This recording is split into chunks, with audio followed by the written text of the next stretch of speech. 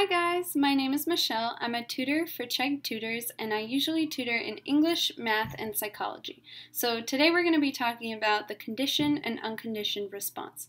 So conditioned and unconditioned responses are basically how we behave when we come across specific stimuli. So let's take unconditioned first. An unconditioned response is a behavior that occurs naturally due to a given stimulus. So if you take an example, if there is food in front of you and you smell the dish, the feeling of hunger in your stomach in response to the smell is the unconditioned response. The conditioned response, on the other hand, is a little bit different. So it is the learned response to the previously neutral stimulus. So if you take the previous example with the smell of food, you smell the food and at the same time a bell rings. Repeat this enough times and you'll feel hungry every time you hear the sound of the bell alone.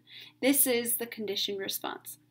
So conditioned response, they affect us every day of our lives. For example, many of the phobias that affect people are conditioned responses created when a person has a negative experience and pairs it with the fear of the object.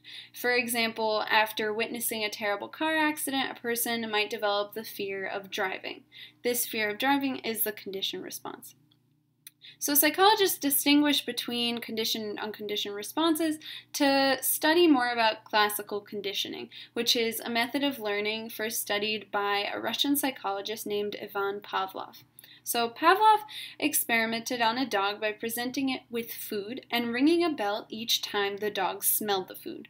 And he studied how the dog responded to the bell alone by studying the salivation response of the dog. Now, we'll cover classical conditioning in a separate lesson, but that's a little bit about conditioned and unconditioned responses. Thank you for listening. Have a good night.